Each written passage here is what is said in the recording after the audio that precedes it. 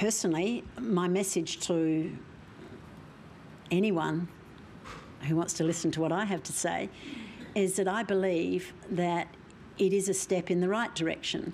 I sat through too many of those closing the gap speeches in Parliament to sense that what we were doing was working to close the disparity and the inequality between Indigenous and non-Indigenous populations. In some instances, the key measures were getting worse, not better. So it's not a question of money, it's not a question of politicians coming up with policies, it's a question of giving Indigenous people the franchise to make decisions, to implement policies that will work. We've got to give it a chance. Daniel Hurst from The Guardian.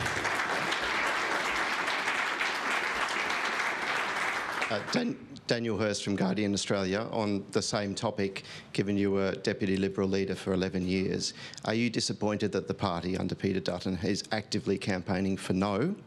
And Liberal Party supporters will have heard the party saying this is risky, it's divisive, it's Orwellian, will re-racialise Australia.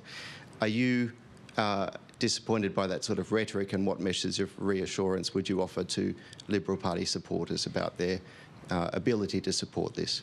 Daniel, the complexity of this matter is exacerbated by the fact that there is not agreement within Indigenous communities, and I'm well aware that there are two leading Indigenous leaders on opposite sides of the case.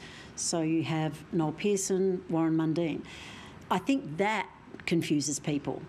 And the challenge for this referendum, and I needn't spell it out to this room because you all understand, is that the more complex the issue, the less bipartisan it is, the less likely it is to succeed. We've had something like 44 referenda in this country, only 8 have succeeded. I believe all 8 had bipartisan support. They were kind of no-brainers, like giving Indigenous people the vote.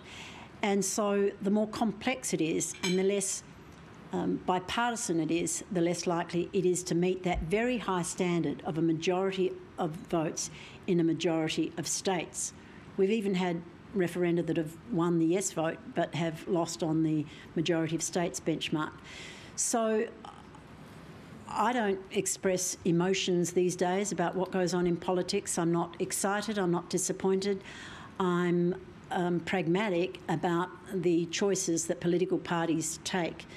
My position as private citizen Julie Bishop and as Chancellor Bishop and Chairman is to support the yes case, for I believe that many Indigenous people, whom I respect greatly, have put a lot of thought into this, and they believe that it is a step in the right direction. No one's claiming that it's going to end inequality and disparity, but surely we have to try something that comes from Indigenous people themselves. Will private citizen Julie Bishop actively be campaigning out there for yes? I thought private citizen Julie Bishop, why do I have to talk about myself in the third person? I have just said to the National Press Club my position. That's about as public as I get these days.